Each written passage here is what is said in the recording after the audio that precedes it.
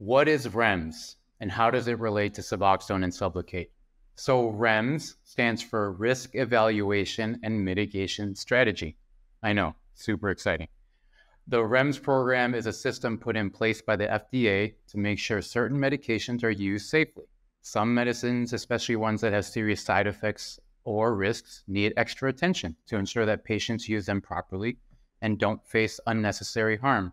The REMS program is like a special set of rules and safety measures designed to protect people who take these medications. It helps healthcare providers, pharmacists, and patients to better understand the risks and benefits of the medication and how to use it correctly. So here's how it works. When a new medication is approved by the FDA and it's found to have significant risks or concerns, the drug company must create a REMS plan. This plan includes important information like how to use the medicine safely, what side effects to watch out for, and who should and shouldn't take the medicine. The REMS program sometimes requires healthcare providers to complete a special training to understand the risks and proper use of the medication before they can prescribe it. Patients might also have to read special guides or participate in certain safety programs before they can get the medicine from the pharmacy. So talking specifically about buprenorphine, all formulations of buprenorphine have a REMS program.